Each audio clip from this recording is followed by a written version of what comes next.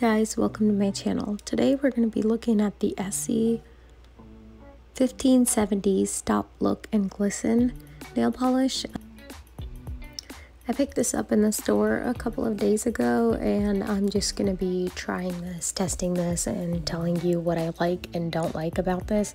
This is a very holographic nail polish, so all my Simply Nailogical fans here, I love holo just as much as you. And I just wanted to see what brands in the drugstore I can get with a lot of holo. So first things first, I'm starting off with clean nails. I use nail polish remover to remove all the oil from my nails and any leftover nail polish. And I am just going with a base coat of a dark black. And I'm going to be adding this holo right on top of this black because I wanted to see how it looks with a darker base coat. So right here I'm just going over my nails with this black nail polish.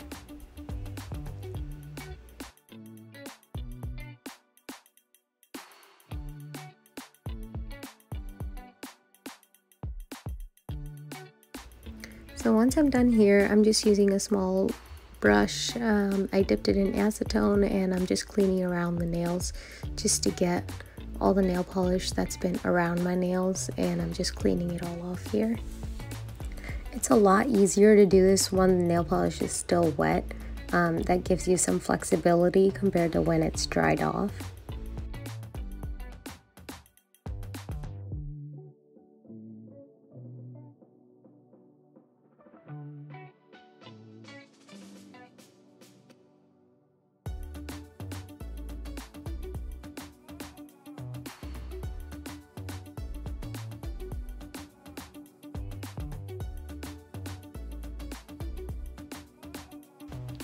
Once that's all cleaned off and dried, I am now going to start the Essie glitter nail polish. It's very holographic, and right here I'm just opening it up and you can see all that sparkle, that rainbow. You can see the unicorn.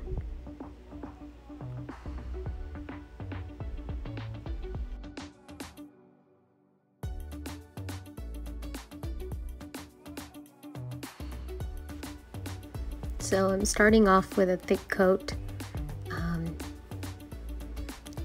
on my finger, and look how nice that looks with the base of like a darker base. It was kind of light for me to just try on my fingers just normally, so using a darker base definitely helps with this.